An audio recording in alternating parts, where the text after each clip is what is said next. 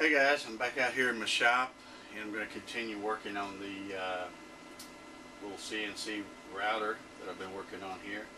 I managed to make it out here a couple of nights this past week and got a few more parts cut. This is going to be the upper rail that holds the aluminum angle on this side, and this is going to be the let's see, it goes this way, I guess, the bottom rail. So I've got to attach my aluminum angle to these two. I've got most of the Z-axis done. I kind of put it together here to make sure everything's fit right, and I'm going to have to take it back apart, but I did kind of number, you know, so I can put it back the same way to make sure I get the same fit that I had before. But right now, the next step, I've got to cut my aluminum angle. I'm going to use my miter saw for that. I believe that blade will cut aluminum angle. But I've also got to drill all the holes to attach this aluminum angle here, and I want to try to get it as accurate as I can. So I used my CNC router just now to create this little template.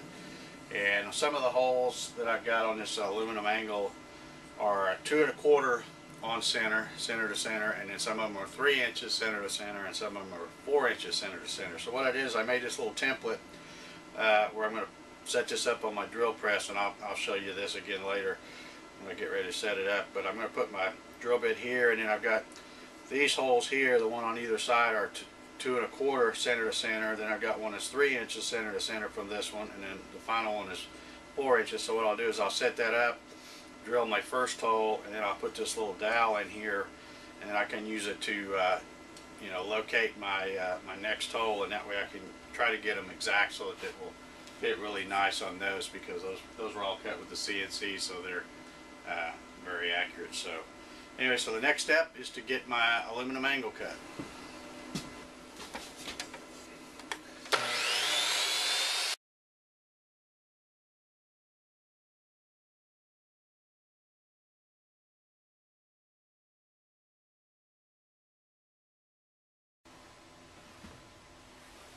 Okay guys, this is how I'm drilling these holes in this angle.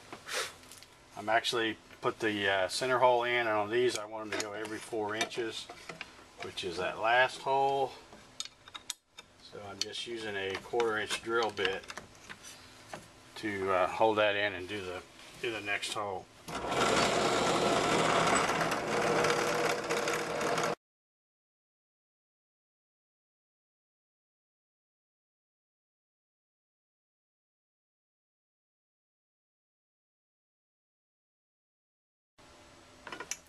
Okay, for this last hole, I want this one to be 3 inches instead of 4.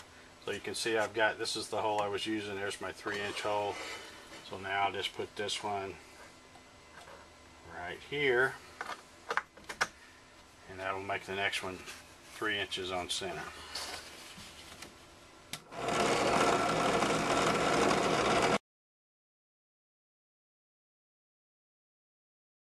Okay, I got all my angles drilled, and I've already got this one attached. This is going to be the lower y-axis rail, and it will go right through there, and the slots are so you can adjust the tension on that as well. One thing I will note, when you're making these Z-axis, notice that there's a right and a left. So when you're drilling the holes for these, make sure you don't drill both of them the same. You have to make one you know, the opposite of the other one, because you got a right and a left hand. So got those done, and what I did is after I got my let me move the camera a little bit where you can see. Yeah, what I did is after I got my angles drilled, I fastened them into this little workmate here and clamped the angles, and then I could use that as a drill guide to drill straight in and make sure I get these things flush on the make sure I get the angle flush on the edge of this board here, so that it will fit on there just like it's supposed to. Okay, I just finished putting up the rails here. I've got this top rail all bolted up, and I took the back panel back off so that I could, because these go all the way through, and then you fasten them with nuts. I'll take the camera off and show you here in just a sec and how that goes on. But I've got my angle on here, and I've sighted it down here. I've got a nice nice straight angle. This lower rail, you see I've got slots in it, and it will be adjusted once you put the other plate on, and that's what I'm getting ready to cut next. I've got the Z-axis assembly, got the rails on that, got those nice and straight. So I think this thing may work pretty good. One other thing I might do is, I didn't think about it as I was building it the first time, but when I put the gantry together, I noticed once you're putting that back panel on and you're using these dowel nuts, if you drop one down in there, it's just going to rattle around. There's no place for it to really fall out. So I think what I'm going to do is, before I put the back panel on, I'm going to just take a spade bit or something and just cut a hole up under here in the center, so when I'm putting that back panel on, should I drop anything in there, I can shake it around, it'll fall out that hole, and I can get it back out. So that's one thing I didn't think of when I was drawing this up. But anyway, I'm going to fire up the CNC and run the Z-axis, Y-axis plate, and we'll put the V-groove bearings on that. And this thing is starting to take some shape here. So let me get that done, and I'll turn the camera back on. Oh, before I do that, let me pull the camera off here. Alright, well, rather than pull the camera off and being all shaky and everything, let me just turn this thing around so that you can see. This is what I was talking about. When you have the back panel off, you're bolting these rails through here, and then when you put this back panel on, you put a dowel nut in here. If you drop it in here, there went one falling out from somewhere, I guess from when I was taking it back apart. It's just going to rattle around in here, and that would really be annoying, hearing that thing rattle around. So I'm going to put a hole big enough that one of these dowel nuts can fall through before I put that back panel on. So that's what I wanted to show you.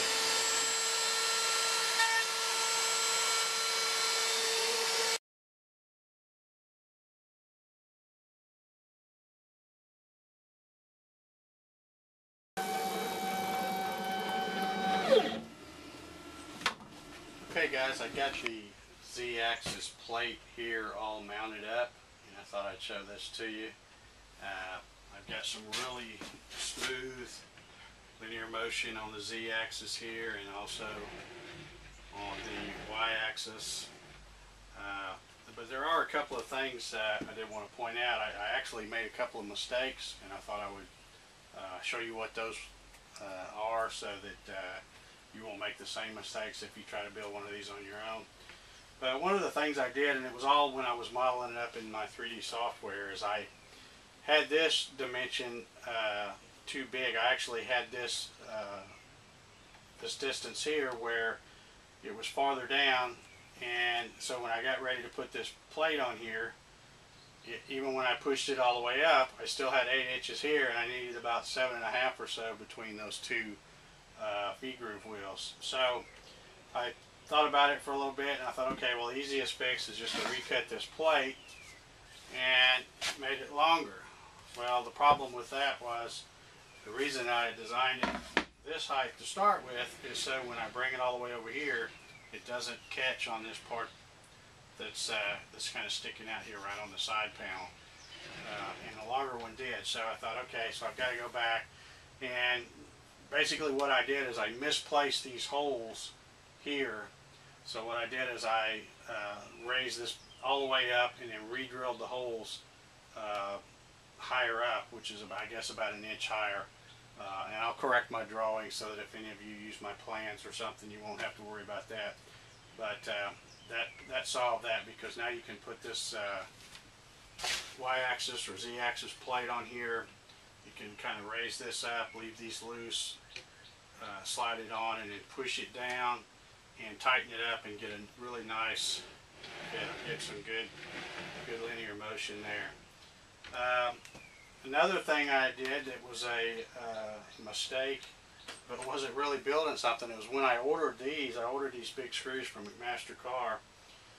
These are 3/8/16, and I got some 2 inch and then some 3 inch ones here. But I guess when I clicked on them, I clicked on the wrong thing, and I got the ones that have the slotted head instead of the Phillips head. well, I can tell you right now, do not, I repeat, do not use these ones with a slotted head because they're a pain in the butt to drive in with a cordless drill. It's a whole lot easier if you have a Phillips head, but I thought, well, since I've got these, I'm going to go ahead and use them, so I thought I would point that out. So anyway, got a lot of this done. The next step is I'm going to order the Acme screws. You can see I've already got a mount here. There'll be an Acme nut here. I've still got to design a plate on the bottom here that will hold the bottom of the screw, and then I'll also have a motor mount over here so that will raise and lower the Z-axis. And then I've also got one on the back here. I'm going to move the camera around here in a minute. You can see, because I'll have a lead screw. I'll have to build some mounts that will attach to this thing, have a motor with a lead screw, and have an Acme nut right here in the center, and this will push this way. And also I've got well, I don't see what I did with it now, but I've got one more of these. I actually got to make two more because I'm going to put one on each side here, and we're going to have dual lead screws. Oh, here it is. Yeah, I've got one right here, and that will go here, and then again I got to make another one and put another one on the other side, and that will be the dual lead screws that make this thing go back and forth. And I like to use dual lead screws simply because if you try to use one in the center or something like that, this thing will have a tendency to rack. So if you use two of them, two-stepper motors, and you slave them together, you get a nice smooth motion. That's the way my other CNC is, and it works just great. So that's the way I'm planning on going. So let me move this camera around and I'll show you some close-ups of this. Okay, here's a close-up view of the side here, and you'll notice that I've got a couple of extra washers on these V-groove bearings here, so that it will set this plate off far enough that it just misses the other screws, the heads of the screws on this other side. You got about maybe a 1/16 there. Another thing you can see here is on these, when I'm doing this Z-axis, I've got a dowel nut and a screw that once you push this in, you can tighten this up and it will push this over against to take all the slop out of that, so you get a really nice motion there. Okay, that's just about going to wrap it up for this week. I hope you all are enjoying watching this build, and I hope that some of you are ready to make the leap and build your own CNC. They're a lot of fun. I enjoy running mine, and I'm sure you will too once you get one built.